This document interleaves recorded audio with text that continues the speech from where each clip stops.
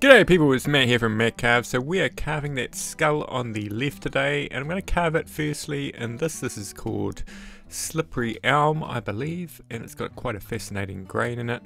It actually turned out to be quite sort of easy to carve. I thought it was going to be harder, but so I've done one skull and I thought I'd try and make it as easy as possible. So we've left out the teeth and we've got those funny kind of like shattered teeth happening there, kind of melting, I guess, because teeth probably on a skull is one of the hardest things you can sort of carve.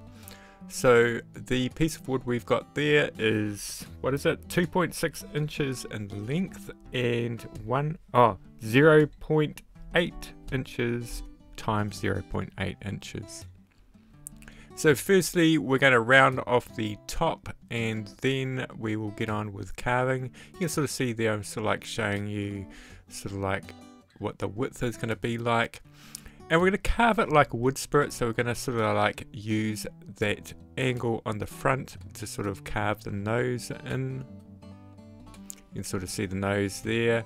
It's much like carving a wood spirit without eyes. And a few sort of like extra things going on there, but we will cover that as we go along today.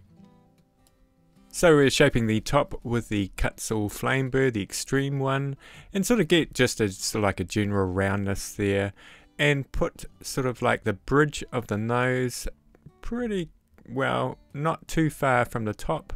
You sort of got to use your sort of like imagination there on where it's going to go. You can always change it a little bit as you go along. So really that angle there is the nose, and what I'm doing there is I'm just flattening out the forehead on the skull. Now we're putting in the bottom of the nose. Now the nose is quite different on a skull. It sort of like goes halfway sort of up and then it goes on an angle downwards. So just remember that, but we don't have to worry about that just yet. So when I carve wood spirits, I tend to do the same thing as what I'm doing here, is I'm sort of like creating the nose and then the eye sockets. And I'm just using the end of the cut saw fine taper burr to create those sockets. Now that's a little bit small, but we can increase that size as we go along. You got to remember too, the nose, the bridge of the nose is really going to fine down. And you can sort of see it on the left how fine it is, and so that will increase the size of the eyes as well, getting that forehead right. So it looks well, we've got the general shape in there. So I'm just sort of like increasing the eyes slowly, and sort of like it's sort of now that you kind of want to sort of like decide on what shape kind of sockets you want. Now if you were doing like a realistic skull, they would be the shape of this normal skull, but what you can do if you're doing a Halloween skull is sort of like increase those upper edges towards the outside, so you sort of look like you're sort of like your eyebrows would be going down in the middle and then going up on the outside, but you're just sort of using the shape of the eyes to sort of like accentuate that. So I'll try and do it a little bit here. So it's sort of like giving it just a kind of like a little bit of an angry skull look, I guess. And you can sort of see there what I've done is the piece of wood is left still quite wide compared to the one on the left there. So you sort of want to get those eyes in first, and then we narrow down the shape of the wood sort of like to come to the eyes. Now what we're doing here is we're just kind of like roughing in a little bit of a frame that goes around the eye sockets, and so then we can sort of like narrow down the sides to go to that frame. Yeah, so we're going to just narrow that down. You can sort of like hold your fingers over it so you can sort of see how narrow it's going to get there. And just watch out for the sort of like that sort of frame that goes back, sort of like on the glasses like I described before. You can sort of see it there. There's a few different angles to think about. But it sort of like goes around and then in where the eye socket is and then out where the cheekbone is. and then back in again to meet the sort of like the jaw that goes down to the teeth. So we're just going to take the outside of the head back down. We can do this fairly straight at the moment and worry about the shaping a little bit later. So you can sort of see that part that I was talking about there, that sort of like a rectangle, well, like line that goes back. We'll just put it in here, just roughly put it in, and then we'll sort of like refine it as we go along. So I'm just going on the underneath there and do a little bit on the top. There you go. And you sort of just refine it. You see that part above, sort of like that little line that goes across, that sort of like goes inwards, and then it goes outwards as it goes onto the top of the skull. And when you're refining the skull, you can sort of see that bit there is kind of like sticking out a bit. So I kind of like stick my thumb over it just to sort of like make it disappear and try and decide how much I'm going to take off. So that's what I'm doing there.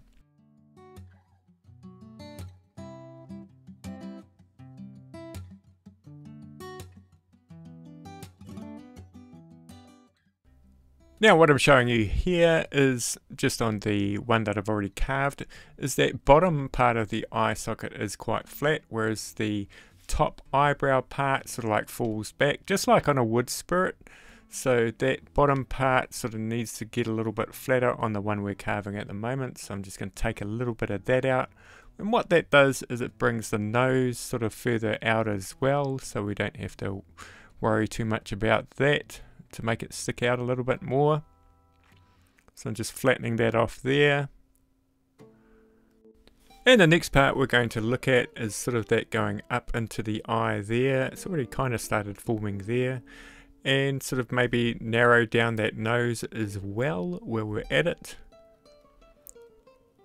And so I've been using these burrs quite a bit. They are like a flat T-shaped burr, and you can pull and push them and sort of use the face of them to sort of make things skinnier. So I'm just trying to make the nose a little bit skinnier there, and then also go into that eye socket so it sort of like stands out a little bit more. Now just cutting off the end of the nose, you kind of have to judge where it is. It usually sits a little bit below the eye socket, so it's not critical this, but you're like, the end part of your nose is usually cartilage. And so you know how it looks like on a skull, it has those two holes. So you can sort of see me there, I'm really getting that narrow kind of nose happening there.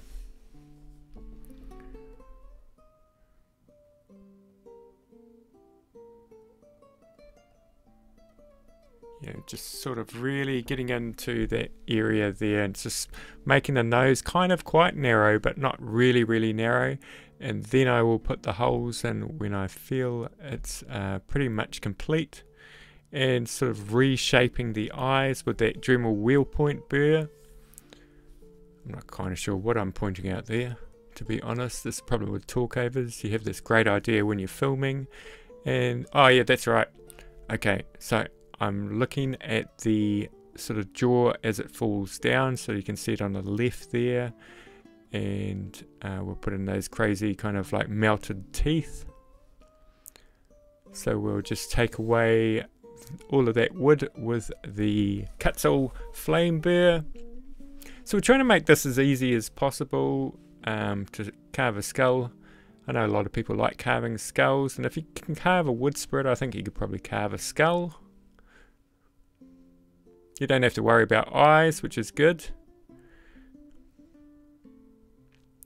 I think if you get the eyes right and the nose right, it's pretty much looks like a skull.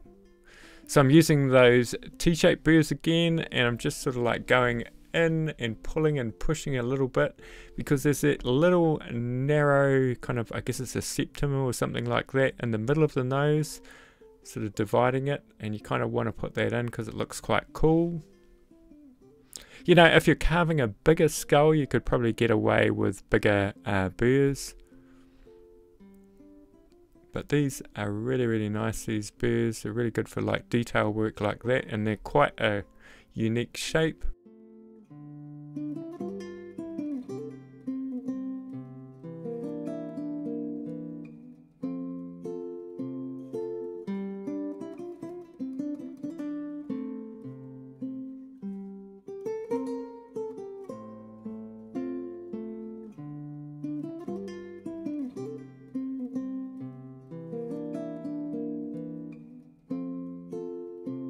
Okay, so we've sort of got up to this stage. I kind of think you're kind of looking at this. This probably needs to go a little bit narrower here, maybe, and then we will start putting in those things. Now, essentially, what I did here was I just sort of like used the cut saw fine taper burr and went through there. This is quite soft wood, so I'll probably do the same. So I'll go through there, so it sort of like looks like those teeth are kind of like fragmented. If it was a solid bit of wood, it wouldn't look as good, I think.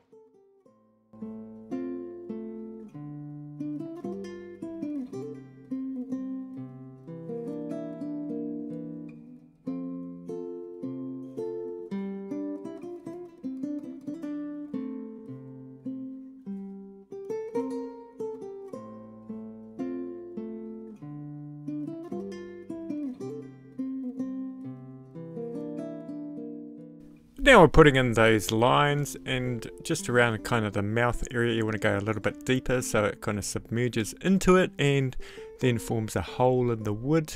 It's sort of like a bit of playing around here with some other burrs. I go with smaller ones as well and just sort of try and make it. It's really hard to go do this, this and this. You kind of have to just sort of like do it and see how it turns out, and just sort of like make choices based on what's happening at that time. So there you can see I'm sort of like putting in another hole there, just being quite careful. You sort of want to sort of like carry the lines on and sort of tidy them up as well, so you can sort of use those on angles and that as well. And you could use those inverted cone burrs as well to tidy things up as well, and do a little bit of sanding at the end. That's what I find helps a lot. It's still got a long way to go. Well, no, actually it doesn't have that long way to go.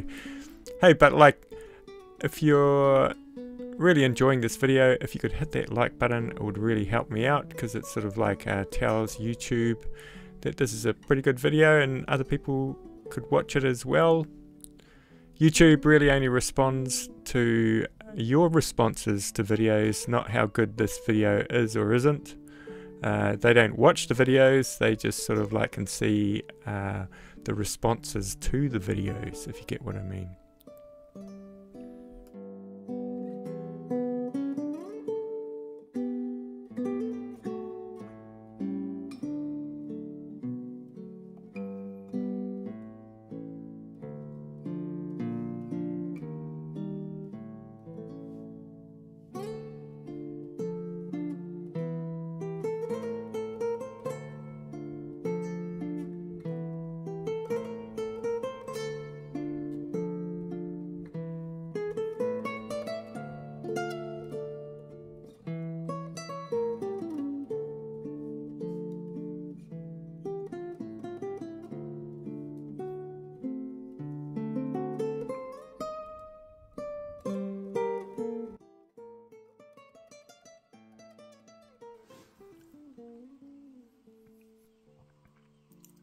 Okay, so here are all the skulls that I carved. This was the first one that I carved, and this was out of that red wood that I showed.